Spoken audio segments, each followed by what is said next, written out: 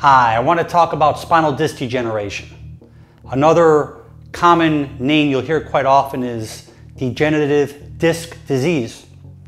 Although a lot of these conditions are asymptomatic, meaning that degeneration, like arthritis, like blood pressure, high blood pressure, like diabetes, and many other diseases are asymptomatic to the later phases.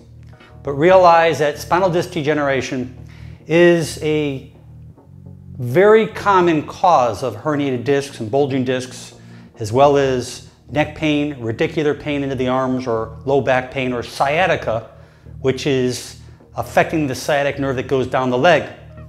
So what causes this spinal disc degeneration?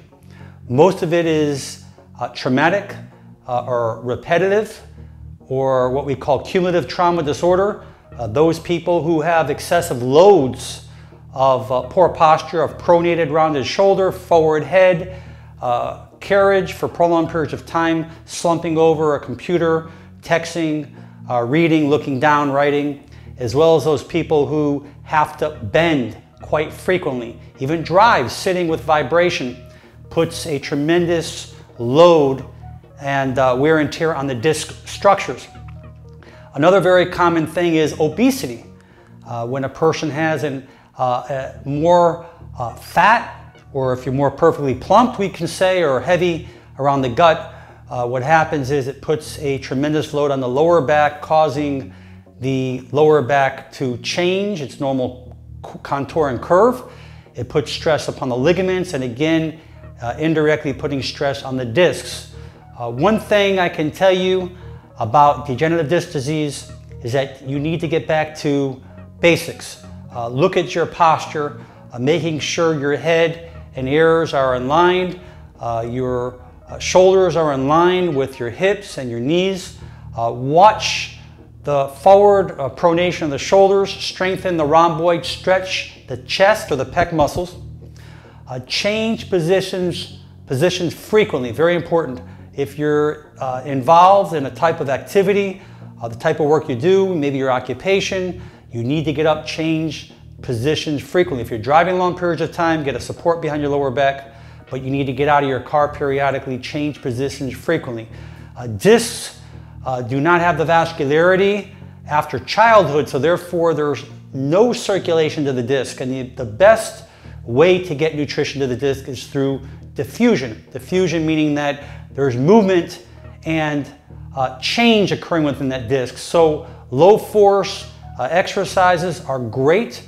People who do a lot of squatting, I'm against it, because the load, even though you can push the weight with your heavy muscles or your strong muscles, but the cartilage, the discs, do not have any type of strength barrier.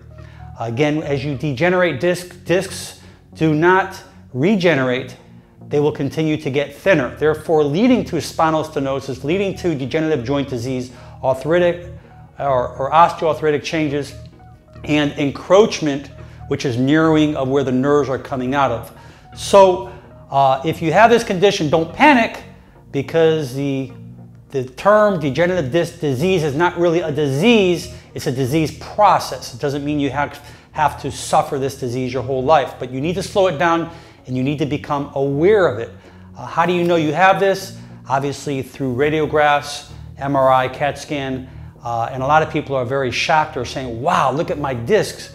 I never knew I had that. Well, it is silent, but you need to look back at basics, the things you're doing to preserve. As you get older, I'm gonna tell you, you need to lighten the weight up, do more light repetitions, lots of stretching.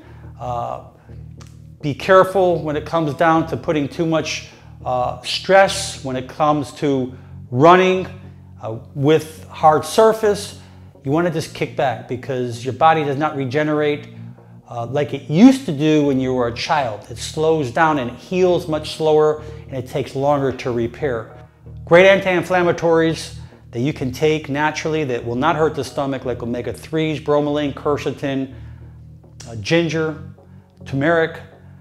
You can juice it, take it in capsules, and make sure you become very aware of good ergonomics, good posture, even good sleeping habits. Make sure you're not on your stomach, on your back or side, pillow underneath the knees or between the knees. Keep the head in line with the spine, just like your ears should be over your shoulders when you sit or you stand, or when you stand. So make it a great day. I'm Dr. Alan Mandell.